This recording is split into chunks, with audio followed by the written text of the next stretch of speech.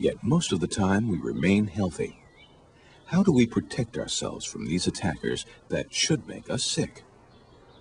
The answer is that we each have a defender that wards off some of these attackers and destroys others.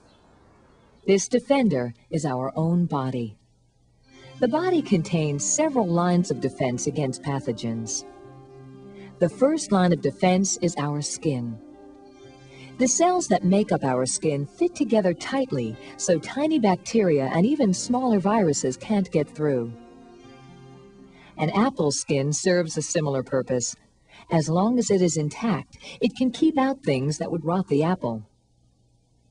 But even a small puncture or cut provides a way for pathogens to get inside the apple and harm it. In the same way, a cut or wound can break the barrier of our skin. This is why it is important to put a Band-Aid or bandage on it.